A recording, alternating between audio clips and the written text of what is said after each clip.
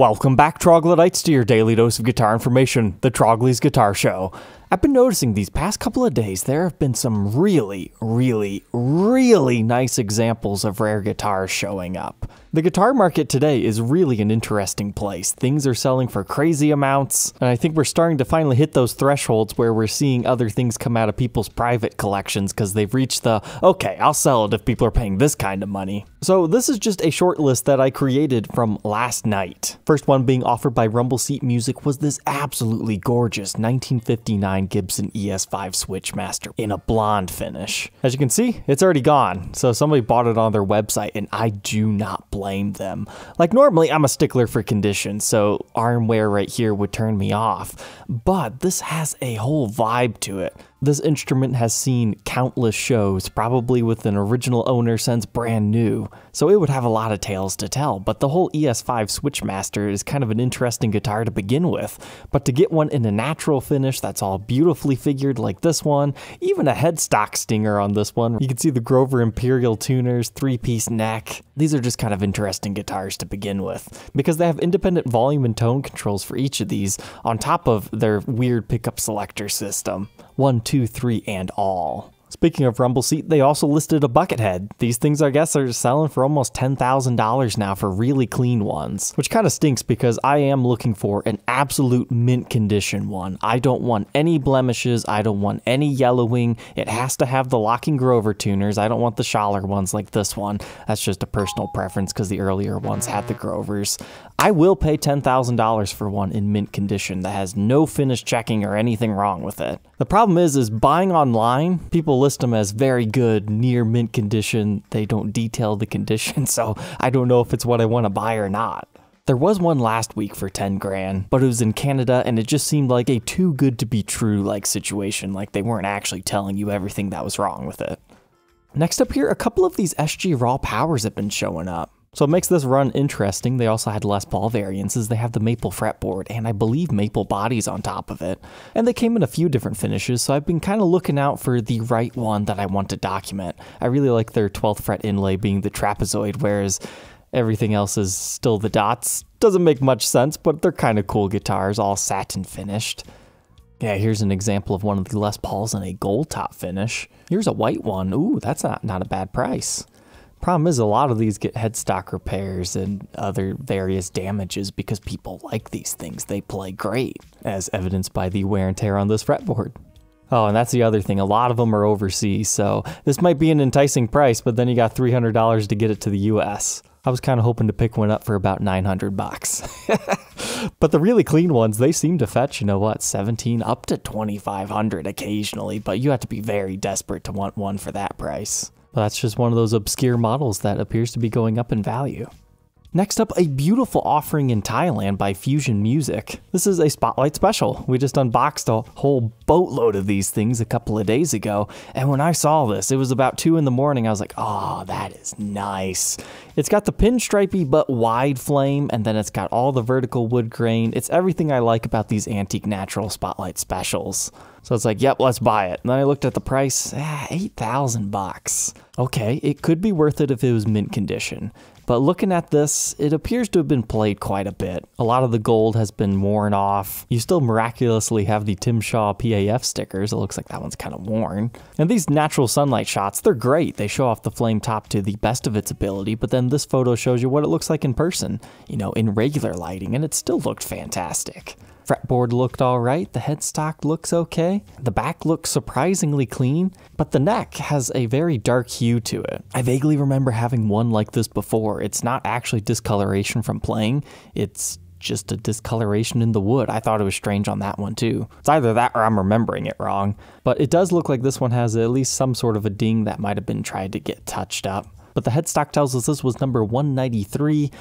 I mean, these pearloid tips started as pure white, so there's definitely been some smoking tar discoloration to this thing. It even still has the original pickguard that came in the case and some of the paperwork. But the thing that killed this example for me is someone refretted it, which is a big dilemma for me because natural Spotlight Specials have the multicolored binding, which gives them a very unique fret nib. And whenever you refret a Gibson, generally you're going to lose your fret nibs unless you pay a huge premium to keep them. Even then, it's not even guaranteed that all of them will survive. But the new frets on this are likely a good thing. It'll make it play better, but as far as a collectible example, I decided to pass on this one. And I think that was important closure for me as to what I want to do with Spotlights. Maybe I don't want to own every single one. Like, I enjoy knowing the stories of these, but at the end of the day, I think just having one or two nice examples of each color and variation would be more than enough for me to be happy. But I change my opinions on that daily. So it's available. Do I think it's worth that much with the refret? Probably not, but it is a very nice example if you're looking for something to play. Also at the same time in Korea at Monkey Guitar Shop is what they call a Gibson Custom Shop Edition Heritage Series Standard 80 1982. Okay, that's a confusing title. Like, even if you know the prehistoric era of Gibson and the early days of the reissues, he's essentially blended three different kind of interesting models. So calling it a standard 80 is playing off the standard 82, standard 83, Black Beauty 83 like we reviewed in this.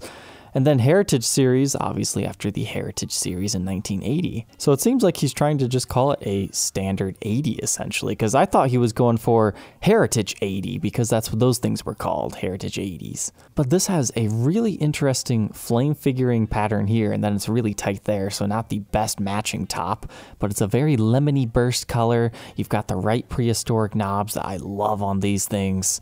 It seems to be in pretty good condition as well. The fretboard has been taken care of. You don't have to clean it and all that.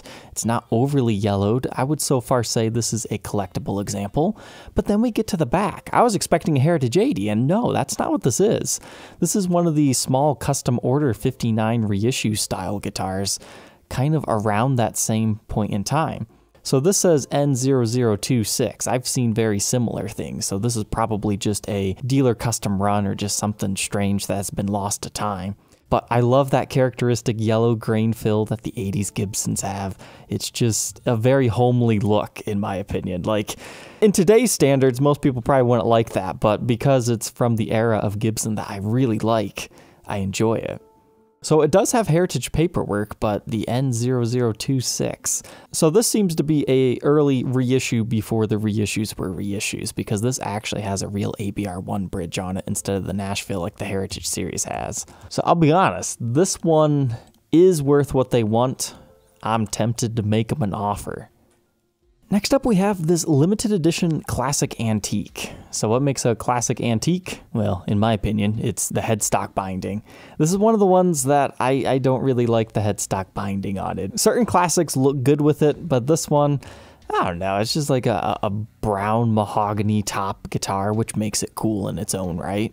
I really, really like the Guitar of the Week. It's a chambered out mahogany top one. It has like a dark burst finish on it. Those things are very good guitars. But this just had a pretty interesting vibe, so I thought I'd share it with you guys. You even get a little bit of a figuring within the body. Not the worst price, but not the best price either. Next up, we have a Gibson Invader. Still looking for the very right Invader to document because, I'll be honest, I don't really like these. I tried one at a Guitar Center once and it was one of the worst experiences. Actually, that was a Challenger, but these are very similar guitars. It's kind of like a Sonics, but I think with a wooden body. One day I'll find one, but I'm still waiting for a cool color at like $600. I might be waiting a while because now that the Pauls have gone up in value so much, these lesser liked models have pretty much filled in that price point where they used to be. Trust me guys, there's a lot better guitars you can buy for this price point. Speaking of vintage guitars at attractive price points, this one came from Chicago Music Exchange, a 1965 legitimate SG Standard for only $26.20. Heck, you can't even buy a brand new Les Paul Standard for that much, and you get a vintage SG in black?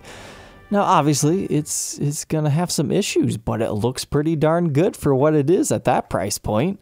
So I think it's pretty obvious the black is a refin job. It's got some damage to it. We definitely have some sort of replaced pickup rings that look way too large for this. Probably modernized hardware, some weird hex nut on this. and our binding has been messed with. But then we get to our headstock, it's like, ooh, it looks strangely large for this era. And then you flip it over to the back, yep, then we see another headstock crack. So there's a lot of issues with this guitar, but it's been played, and apparently somebody likes playing it. But cool enough, it actually comes with one of the newer SG custom shop cases. But let's see what they have to say. So repaired output jack, rerouted pickup cavities. Did it start life as a standard? They reshaped the neck during the refinish process. They removed the binding. That's what that is. You still see it at the bottom, but I just thought maybe they put black on there. It just seems like this is kind of a basket case, but that is pretty cheap for a 65 SG. I mean, what do we have currently on the market? You could get yourself a junior for twice that price. Almost 3 times the price you could get a special. You have to pay 10 times the price to get a Pelham Blue one. Another cool one from CME was this 61 reissue from 2008. So you always know you're dealing with like a late 2000s, early 2010s 61 reissue SG. Just by looking at the headstock, they're obnoxiously big and pointy, like pointy in these areas. But I like this one for the wood grain patterns. It's just quite nice. And then you notice, is that a clear pick guard? No, that's just pick guard screws in the top. It's an acquired taste, but instead of having the holes, they decided, let's just put the screws back in it. I don't want the pick guard covering up all this beautifulness. And it kind of works. It's kind of cool. And then this 1981 Explorer showed up. $2,500 for one of these. That's a good price. But just looking at this, obviously there's going to be some wear and tear. So maybe replaced pickups, definitely at least that one. That could potentially be original. We're missing a knob here. It looks like somebody had a Bigsby on this at one point in time, which means that's not stock. So I continued going through these photos, saw some belt buckle rash. It's got a newer case, but those cases are very expensive on their own. The frets look to be in okay shape in that photo. But then, ooh, we got the headstock break right there. A little bit of a shame, but it looks like they did some sort of maybe a dowel repair. I'm not quite sure. They've got something going through the headstock to keep it secure. All right. Here's a close-up of those Bigsby holes, and then you've got that pick-through area we were looking at earlier, and that's not just a missing knob, that's a broken shaft. So there's supposed to be another semicircle on the other side that has a split in between it. Now, you could potentially glue a knob to that and keep it original, but there's no point. Just replace it at this time, because so much else has been changed on this. I mean, heck, we're even missing an inlay. That's easy enough to replace, but it will look out of place because all the other ones will have a certain patina. But then again, do you really need the 3rd fret marker? But then I started getting to the end of these photos. It's like, oh, a crack on the body that had to be repaired. And then I saw it. Oh, it hasn't been repaired. It's been repaired, but they're missing a chunk out of the body. What happened to this thing? And then all the wear on the neck. This is a beautiful Road Warrior, but the fact that you actually have a portion of the body missing, at this point you might as well turn it into the Clapton cut, because that just looks a bit janky, but at the same time I guess it's kind of cool too. But with all that damage, is it still worth $2,500? Granted, a normal one would probably be between $4,000 and $5,000. So it's already almost half priced. I think somebody might still pay like $18,000 to $2,000 for that, and they are open to offers. But that could be a fun player for somebody. It just needs a little bit of TLC. Ooh, nice. And that pickup in the bridge is actually a Dirty Fingers. That's really rare. You'd find that on like a SG exclusive model that you could check out here. So that has some value to it. That's probably an original tar back yet. Well, no, according to this, it's a T-top, so that's worth good money. Actually, it might be a Tim Shaw if it's a 1981 and original. They're not even giving you the good case. You can't do that. Don't take photos with that case and then not include it. That makes me upset, because that gets me thinking, all right, that's $800 just for that case. And then you get upset because they hit it in here all the way down here where nobody reads the whole thing anyways. That's a little bit deceiving, I think, but I get why they did it. It's a beautiful backdrop. Looks like we've got another CME listing here. They must have just got back from a guitar show. This is a 56 Les Paul gold top, but instead of being a gold top, it's like a root beer burst with a quilt top to it. 56 reissue. That's pretty nice looking because it's like the same color as the mahogany on the back. So I thought that was notable of sharing. Apparently it was a made-to-measure custom order in root beer. 4,500 bucks. I could see somebody paying that. I mean, if you could talk them down to like 38, I think you'd be in better shape. But at the end of the day, you're buying from a dealer. I don't think they'll haggle that much. Continuing on with beaten, broken, battered, abused guitars, this was an SG Celebrity. Those are really cool guitars. They look like this. Are you enjoying what you see on the screen? Now look at this one. They ruined it. They just like, hey, you know what makes this guitar cool? Let's black it out. That's unfortunate. Those are collectible guitars, but this one, it's in player's grade shape now. It's definitely seen better days. However, what this example would be good for is parting some of the good parts out to restore some of the original ones that are in better shape. This thing's beat up. You don't need the original pink blanket case. You could sell that off separately. You don't need those original tuners. You can get rid of those. The white knobs, white poker chip, just go ahead and sell those off. One's broke, so you won't get the complete set. And most importantly, that backplate could be worth something to someone. $12.50 for that? Ooh, yeah, that's a good deal. What's funny is he thinks he's even priced it high. I mean, that case, granted, if it's in good condition, is probably worth up to $400 to the right. Okay, scratch all that. That case is not $400 worth. Maybe $200 if you're lucky now. Another one for our beautiful guitars showing up. This is a new old stock 1988 Showcase Edition. This was tempting. The problem is the Showcase Editions, they're collectible only if they're in mint condition, because most Gibson guys, they hate active electronics in their guitars. So a limited edition that came stock with EMGs, most of them, there were a few within this run that were spared active electronics. It just makes these not all that desirable when they're in player's grade shape. So finding one in supposedly new old stock condition was interesting to me, because the logo, it's still all white, but the guitar is still a creamed over white appearance. So that means these didn't actually start pure white. They had a yellow tint to it from the factory, apparently. If anybody was around when these things were first introduced, please do back that story up. I was tempted to pick this up because his asking price of 4,200 bucks from a well-known dealer with original shipping carton and all that, it's fair for that model if you are collecting it. But if you just want one to play, you might as well buy this one. It's been for sale for over a year at 2,500 bucks. And the last interesting guitar for us to look at today is this. Who wouldn't want to refinish their RD Custom in a purple burst finish? I would say it turned out okay. Like, you got the maple fretboard, the zebra bobbin pickups all blacked out, an actual burst shape on here. But something about this finish just, it doesn't seem like it was done the best. Like, sometimes you look at a refin and go, that's not going to feel like a factory finish. Now, I could be wrong, because some angles it looks better than others. At least they left the neck alone, so the feel will be right. But this is an old refinish, so it must be halfway decent. You can see they had a star sticker on here, so that's what the original paint looked like. And it's just kind of faded into this purple hue. It's kind of a cool guitar. Made in 1977, but unfortunately no hard case. And they want 3,200 bucks. Yeah, that one just, it doesn't make sense to buy when you can get an original one with a case, let alone the original case, for significantly less. Like, even with original paperwork, this is actually a really good deal. What's wrong with it? I'm not sure. I mean, it's got some wear and tear. Beautiful figured neck.